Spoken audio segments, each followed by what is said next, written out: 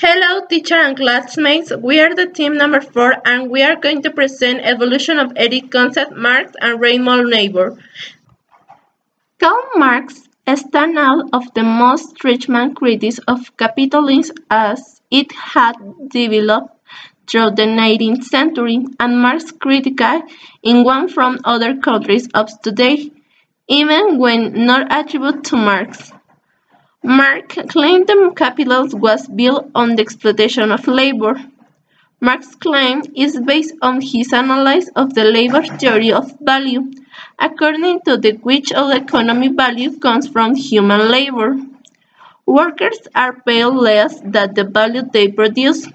The difference between the value the workers produce and what they are paying the sources of profit from the employees of the owner of means of production. If workers were paid the value they produce, there would be no profit, and so capitalism would disappear. In its place could be socialism and eventually communism, in which all members of society would contribute according to their ability and receive according to their needs. The result would be a society without exploitation. Well, Marx's notion of exploitation was developed by Lenin in imperialism, the highest stage of capitalism, in which he claims that the exploitation of workers in the developed countries has been lessened and the workers' conditions have improved because the workers' exploitation has been exported to the colonies.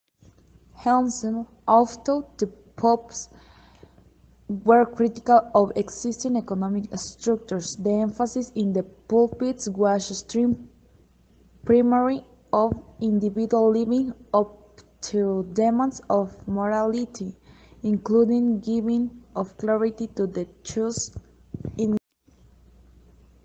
perhaps the most influenced Protestant and immoral society become the basis for the courses in seminaries and schools of technology.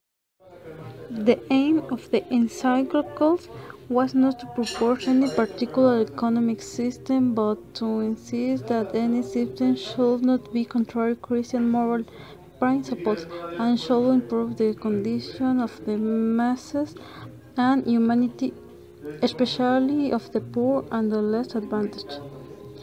The same is true of the Protestant tradition as of the Catholic, even though there is no central authority to issue documents such as the encyclicals. Perhaps the most influential Protestant figure in this regard was Reinhold Niebuhr, who was trenchant critic of capitalism in Moral Men and in Modern Society 9 become the basis for courses in seminaries and schools of theology.